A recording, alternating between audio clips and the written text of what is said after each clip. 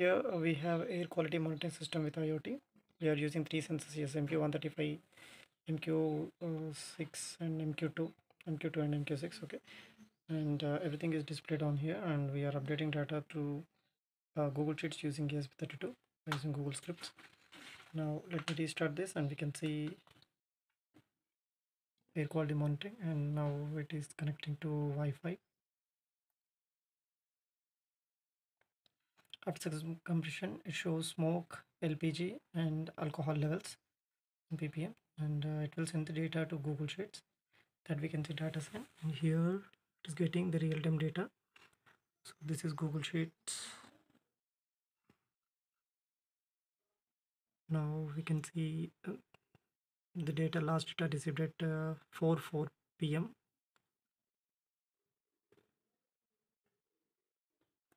and we got the next data, that is for just now we have received the third data also. So that's all, and we can see this in the chart also, as in like this in the form of graph. So we click, we can see the value of information received. So how do we test? Now I can I'll show the smoke value is right now, it is showing some 3.39.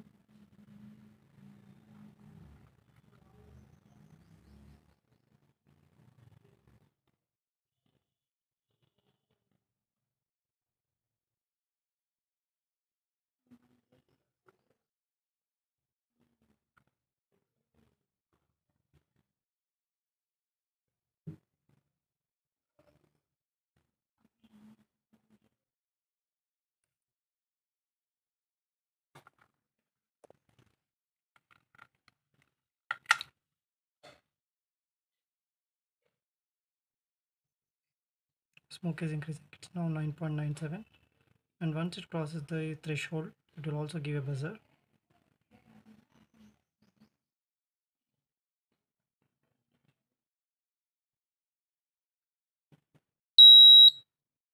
So smoke is 39.